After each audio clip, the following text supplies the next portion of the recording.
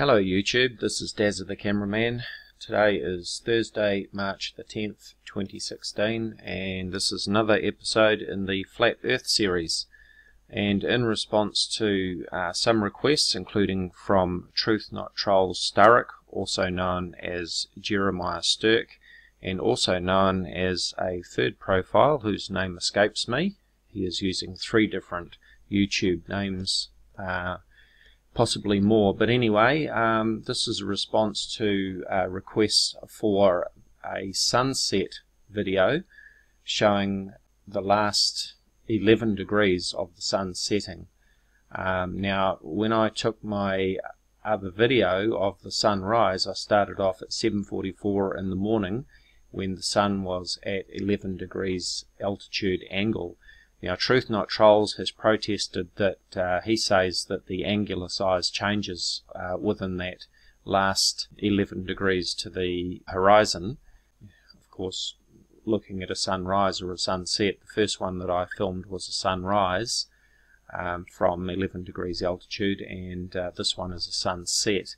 Obviously, it's much easier to film a sunset. You don't have to get up early in the morning to catch the sunrise, possibly only to be faced with a clouded out sky. At least in the late afternoon I can see what the sky conditions are like and decide whether I'm going to film a sunset or not. So anyway, I went out with the camera last night and filmed the sunset from about 15 degrees altitude of the sun. That's the altitude angle of the sun in the sky was about 15 degrees.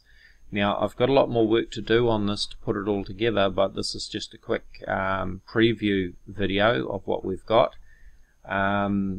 Unfortunately, I cannot record the on-screen data of the camera, such as date and time, into the video file. So what I have to do is re-record the playback of the video camera into another recording device so that I can record out the on-screen data of the video camera, and then I will have to re-import that video into the video editing software so that I can put the file together to show exactly what's what, with picture-in-picture with the side-by-side of the 2 cameras. I use 2 cameras, so I'm going to have to do this twice in fact, and because I'm going to have to record it out manually from recorder to recorder, it means that I have to do it at real time. So I've got about an hour's worth of video, so I've got to do that twice at real time and then put it all together. So obviously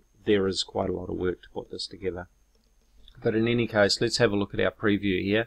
So I've imported the main camera video into Pinnacle Studio 12, and I've added a time code. I tried to find a plugin that would actually allow me to enter the date and time on screen. So far I haven't been able to do that, but I will be able to do that when I re-record the data. So this is a quick preview.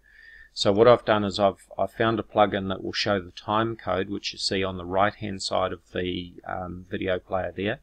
So I've added the date, so that is the 9th, that is March the 9th 2016 at 18:39 or 6:39 PM plus the time code. Okay, so our starting point is 6:39 PM, and then the figure on the right is the progression of time. So as I scrub through, you'll see that time changing. Let me just turn the sound off there. So you see the time changing. So at this point here, let me just bring it back to close enough. So we've got 18:39 plus 10 minutes and 3 seconds and 24 frames. There's 25 frames of video for every second of video. Okay, so as I scrub through, well, let's start at the beginning again. This is when I was setting the camera up.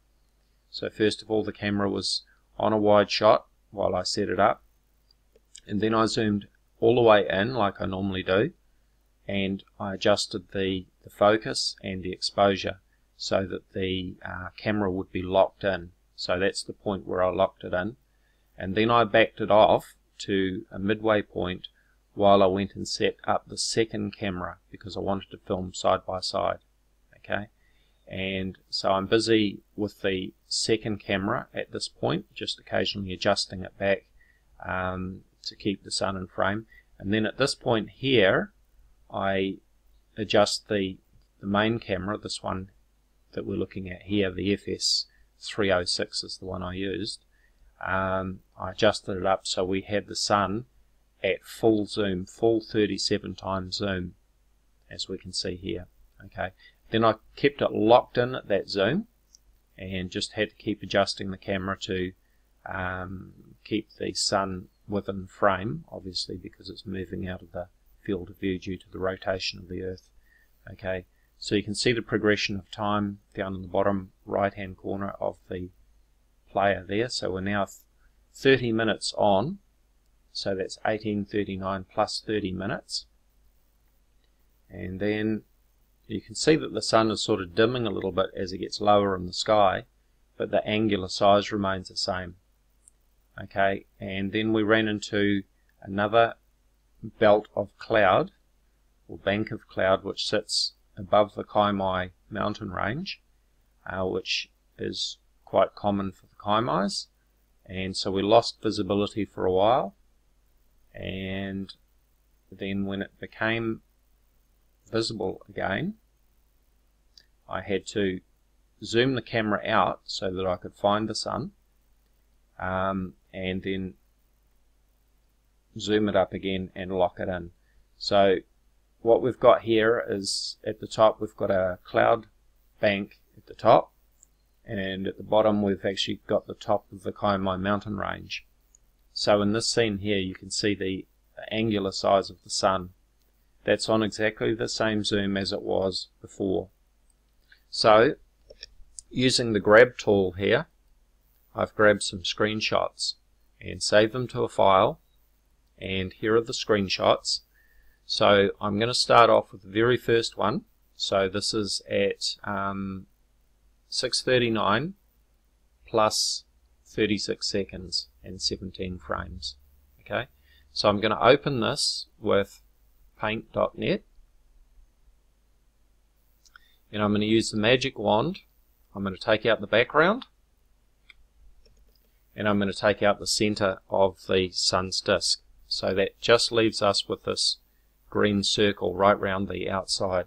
Okay, and then I'm going to save that as a PNG file. There it is, PNG, and I'm going to call that alpha because it's got an alpha channel, which means it's transparent. So I've saved that. Okay, so that's saved. Now I'm going to cut to the chase scene, as they say, and I'm going to go to this image here, which is when the sun was at about well, I won't even try and estimate, but it was probably about 3 degrees. So there we go, I did estimate, but I can check this data properly against the time. I'll be able to confirm the altitude angle against the time when I check in Starry Night. So let's open this one with paint, and there it is. And now I'm going to use layers, and I'm going to import from file, and I'm going to import that alpha frame that we just created. Okay, so there is our alpha frame, and now I can drag it around the screen, and what do we see when I overlap that one there? And remember, this one was taken at 6:39 and 36 seconds. Okay, and the image that we're laying it over the top of was taken at 6:39 plus 43 minutes and 44 seconds. What do we see? The angular size is exactly the same. Same as it was. Same as it was 43 minutes and 44 seconds earlier. Exactly the same. Okay, so let's open up the very last one that I took, which was when the sun set over the Kaimais. So again, we've got the top of the Kaimai mountain range there, and we've got the cloud belt. So there was a very small gap between the cloud and the top of the mountains. So let's open this one up, open with paint, and let's layer that alpha again, and there it is, and bingo, same size, exactly the same size. So as I said, there is a bit of work involved to put this video together, and obviously it's going to be the final video, the final uncut video is going to be approximately 1 hour long, which I'm sure that nobody wants to sit through, but I can upload it so that it's there, so if anybody wants to step through it and analyze it and scrutinize it and chew it over, then it's all there. So there we have it. I will be bringing more videos on this to confirm the angular size at sunset, and if I get the opportunity to film a sunset with no cloud getting in the way, I will do so. And if I get the opportunity and the inclination to get up early and film a sunrise, if the sky is clear, it means that I will have to travel some distance from my home location to get a clear view, but I will consider doing that if I've got the time and energy. Thank you for watching.